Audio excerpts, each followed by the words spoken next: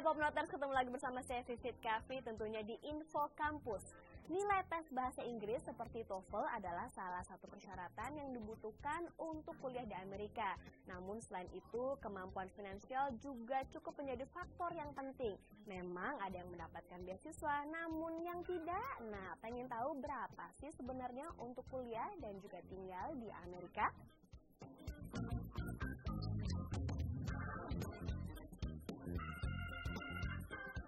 Waktu saya datang sini bayarnya 5.800 per quarter. Sekarang udah naik jadi 6.500. Jadi dia expect tiap tahun tuh bakal naik gitu. Kayaknya di mana-mana juga gitu sih. Jadi bakal naik mungkin sekitar ya maksimum 10% gitu sih. Terus kalau peluang mendapat beasiswa untuk mahasiswa internasional gimana ya? Mungkin karena mereka berusaha motong kayak dana untuk international student, terus difokusin more on kayak national kayak buat bule-bulenya. Jadi mungkin kita dibandingkan mereka tuh dikit, tapi masih bisa dapat. Jadi sebenarnya berapa sih uang kuliah yang dibutuhkan untuk 1 tahun?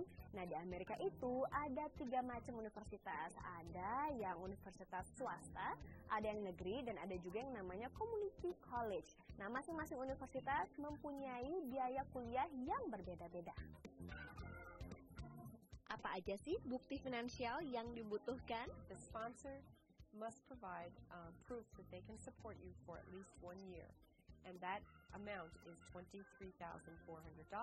They would have to show $23,400 in the bank, and they would send that in their own country's money. We convert that when it comes here. And an affidavit from their parent or their relative saying that they were going to take care of it for a year.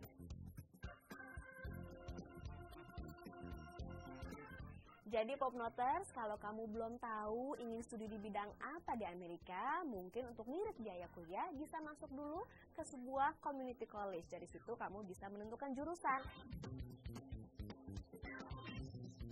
This is an opportunity for you to take your what we call core courses: English, your language, your psychology, courses that are required to graduate on a U.S. institution.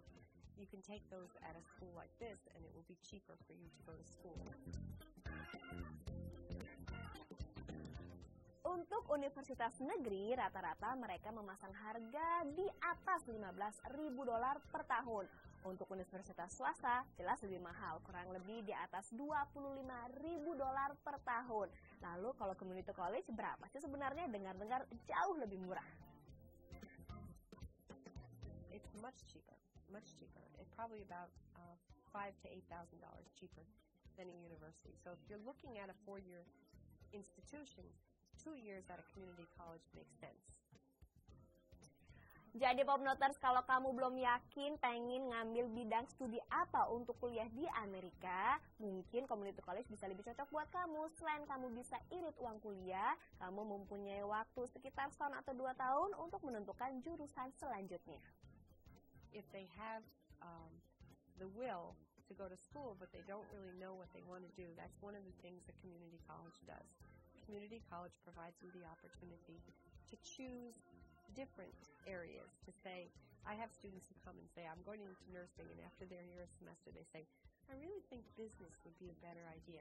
Well, they haven't wasted a lot of money because they've taken required courses for transfer to other institutions.